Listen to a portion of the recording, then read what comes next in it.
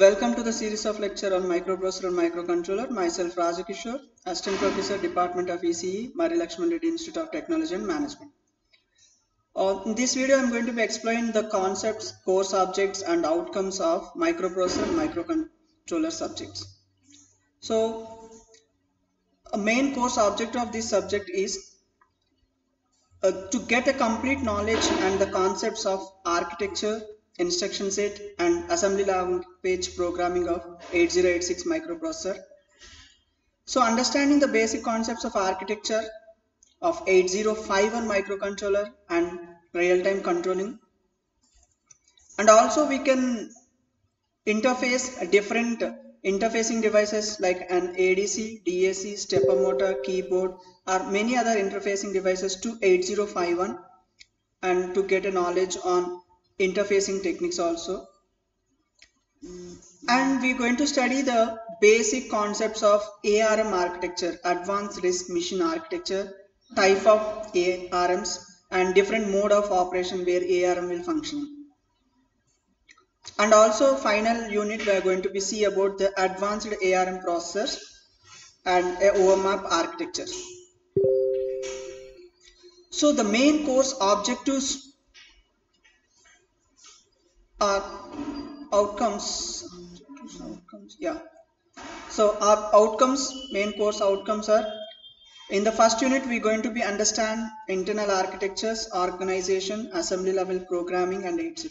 Because and the CO2 will tells about understanding the differential addressing modes, instruction set of 8086 or 8051 microprocessor or a microcontroller, and student can able to write different assembly language programmings, because the tool which you are going to use in 8086 is a MASM tool where the students can write their own assembly language programmings.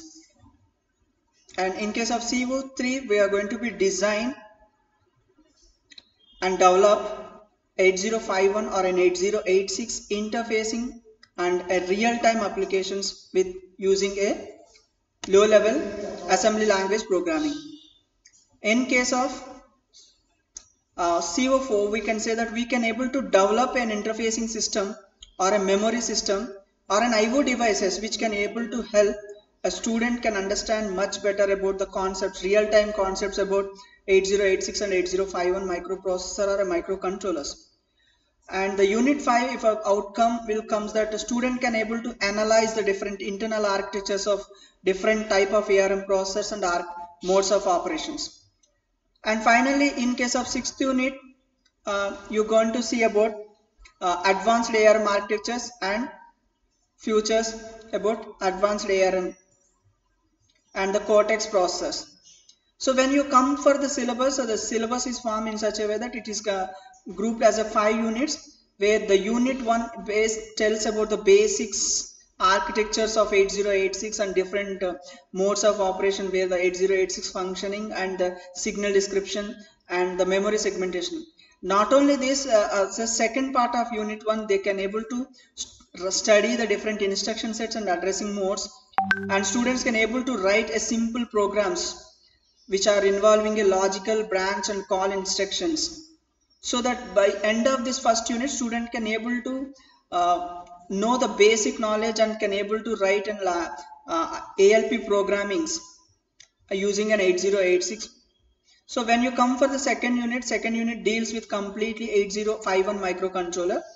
So as we know that as we studied in the first unit, same manner in case of a second unit introduction to the microcontroller also students will learn architecture, signal description of microcontrollers, addressing modes and instruction set of the.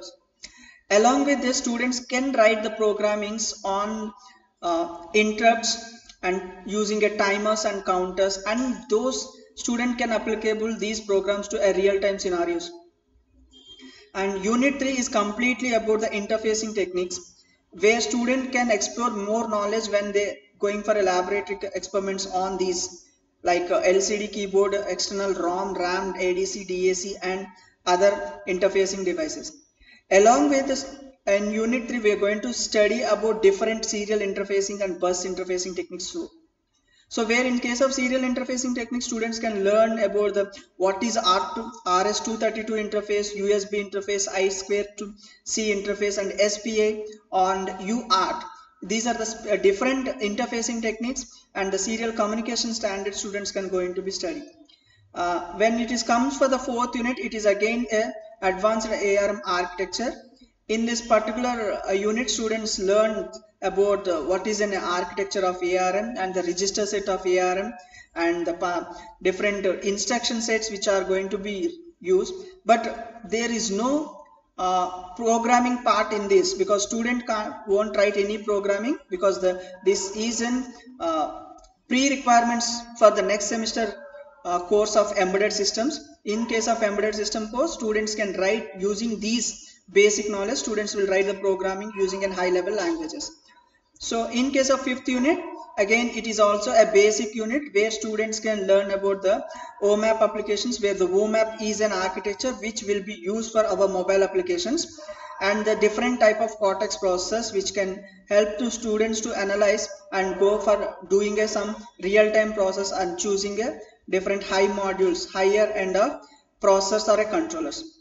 So when you come for the textbooks and references, the best textbook for this, because as a unit of a microprocessor or microcontroller, there is no single textbook available to study all these units, where the first textbook which I said that ARM microprocessors and peripherals is AK Ray, which is available, and which in this you can able to study unit 1, and the first second unit and other units, so you can go for an ARM system development guide. Andrew Enslow's is a textbook which is for the 4th and 5th, and similarly some of the reference books like 8051 microcontroller by Kenneth Jayala, microprocessor interfacing by Douglas V. Hall, and 8051 microcontroller and architecture and programming by K. Umarao. So like this, these are the different textbooks and reference books are available to students can understand. So with this I'll completed introduction or the what textbooks required to be and what is the course structure and other thing. Thank you.